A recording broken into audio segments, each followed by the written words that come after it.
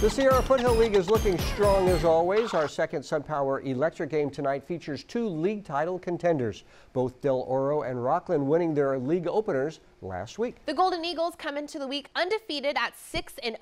Rocklin is the defending champ, coming into the week with a 5-1 season record. The two meeting in our SunPower Electric game. Our Brian Mueller was there. Electric game. Robert and Aubrey, only the second league game of the season, but already the regular season home finale for Del Oro. You can see the senior night activities going on behind me. Now, this Del Oro-Rocklin rivalry has gone back and forth over the years, but you know the Golden Eagles will be looking for some revenge after dropping last year's game 38-3. But this is a different Del Oro defense. They haven't given up 38 points in the last 3 games. Akio Martinson leads the team with 5.5 sacks and 7 tackles for loss. As for Rocklin, the lightning rod for the Thunder offense is senior Elias Brown with a team-leading 740 yards on the ground. Here's a SunPower Electric game first. The game ball is delivered on a helicopter. It was all in honor of Officer Matt Redding, a former Rocklin police officer and Del Oro alum who was killed in the line of duty by a drunk driver. They continue to honor Officer Redding by playing for the Matt Redding Trophy.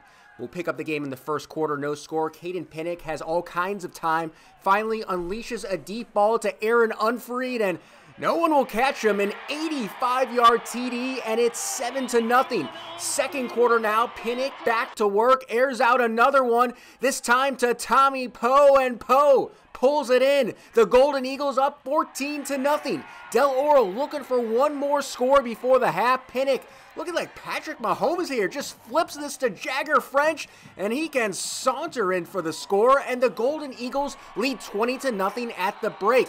But Rocklin came out with a new game plan in the second half, and it was to run the rock. Mason Silva goes right up the middle for the score. That makes it 20-7. Final minute of the quarter, and the Thunder just keep grinding on the ground. Hi-yo, Silva! Here he is again, takes it all the way down inside the 10. Then Eli Hardy finishes off the drive on the jet sweep, finds the corner, and the Thunder are down just 7 going into the fourth. Rocklin alum and San Francisco Giants pitcher Logan Webb is loving it. But the Golden Eagles have a guy with a pretty good arm. Pinnick evades the rush, buys some time, and hits Poe just short of the end zone. A couple plays later, Pinnick finishes off the drive himself, 27-13, and the Golden Eagles go on to win it 33-20. They are 7-0.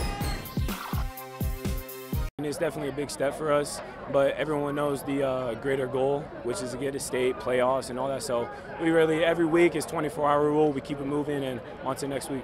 Reporting in Loomis for the SunPower Electric game, Brian Mueller, 49ers sac-hi Sports.